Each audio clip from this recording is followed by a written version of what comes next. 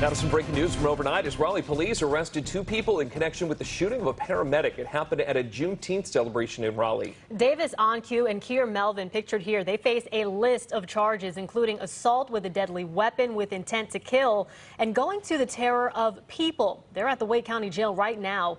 The shooting happened Saturday during the event at Roberts Park. That's downtown on East Martin.